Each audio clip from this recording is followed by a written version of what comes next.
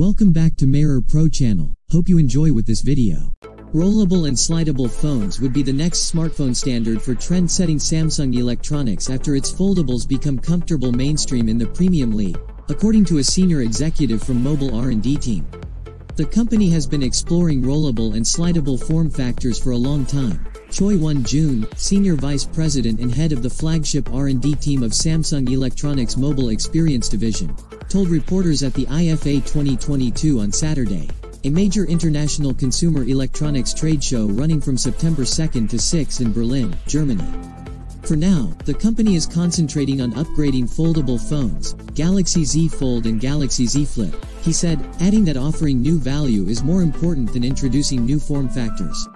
The South Korean tech giant has centered R&D focus to hone user experience of foldable phones. Since it pioneered the market 3 years ago, foldable phones have expanded rapidly.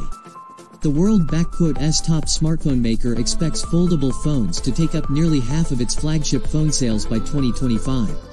Foldable phones have been sold more than 10 million units in just 3 years since the launch. This year could be a milestone year for foldables, Choi said.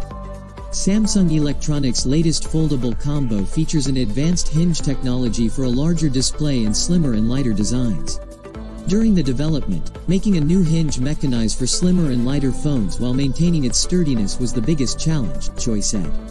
To address the challenge, his team redesigned the hinge from the beginning and successfully reduced the use of components by 60% while maintaining the performance.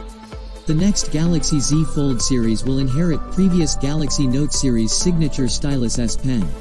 Samsung Electronics commanded a 19% share in the global market for premium smartphones priced at $400 or higher in the second quarter, up 2 percentage points from a year earlier. Its flagship Galaxy S22 Ultra released in the first half was crowned as the best-selling premium Android phone for 2 consecutive quarters. Apple iPhone sustained bulky 57% market share, adding 1 percentage point on year. Chinese phones saw a fall in market share due to reduced demand at home.